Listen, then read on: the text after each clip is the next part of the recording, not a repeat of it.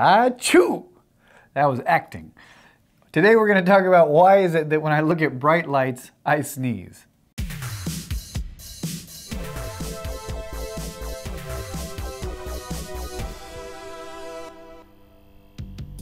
It's a good bet that at some point in your life, you or someone you know has gone from a dimly lit space into a bright space, and all of a sudden you start sneezing like crazy. It can happen if you've ever gotten out of a movie theater and it's still daytime outside and you walk out and you start sneezing. It can happen to somebody who just shines a bright light in your eye. What's that all about? Well, it has a name. And that name is the photic reflex. And photic just comes from photo, like light, like photons or photos.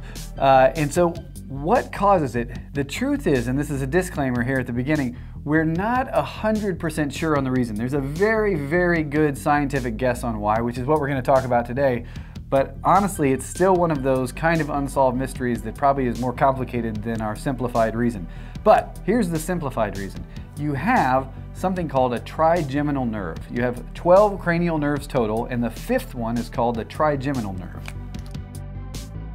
And we call it cranial nerve 5. Now the reason this nerve is so important is because it feeds all of the sensation to your face. It's got these 3 big branches to it, and one of them goes up here and does the top half of your head. It's the first branch.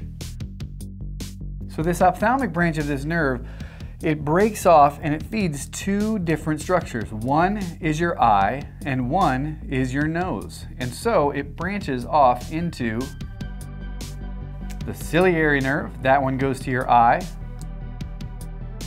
And where these 2 meet together, it's got a name. Somewhat uncleverly, it's called the nasociliary nerve. And so the idea that people have is that this ciliary nerve, which is responsible for the sensation to your eye, you know how your cornea is really sensitive? If you get poked in the eye, you can feel it. A piece of sand, you really notice if it's there. That's because of branches of the ciliary nerve. The long posterior ciliary nerves wrap around your eye and feed your cornea. Well, that sensation that you have from the front of your eye, it's shared at its root on this nasociliary nerve. They take the same highway back to your brain to say, hey, I'm feeling something.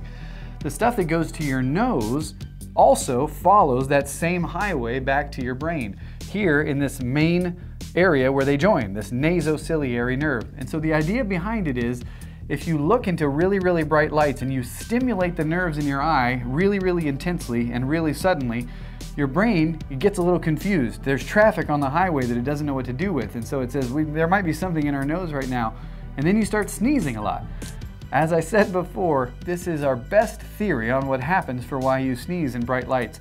It doesn't explain why some people have it really bad and other people seem to be immune, but it's the best theory that we have going right now. I hope that helps explain why you sneeze so much when you leave the movie theater.